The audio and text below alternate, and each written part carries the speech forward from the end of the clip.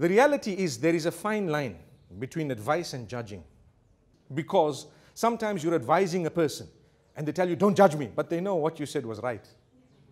So I think when we become public, it's no longer advice. If I tell you, sister, you know what, you got no shame, and there's people are watching. No. That's actually judging the person in the dirtiest possible way. The Prophet ﷺ never ever did that. If he wanted to give general advice to particular people, he would do so using very broad terms, like, what is it with people who do this and who do this? He says people should not do this, and people should not promise that they're not going to get married, and so on. These are hadith of the Prophet ﷺ. I believe that yes, you must advise, but in private, and at the same time, what is important is to make dua for the person, to reach out to them, to try and cover up that which we can cover up when it comes to exposing to the rest of the public. So if I've seen someone doing bad, I don't need to tweet it, I don't need to Instagram it, I don't need to do that. I just need to correct them, and I need to make dua and try and protect them, because I would like protection as well.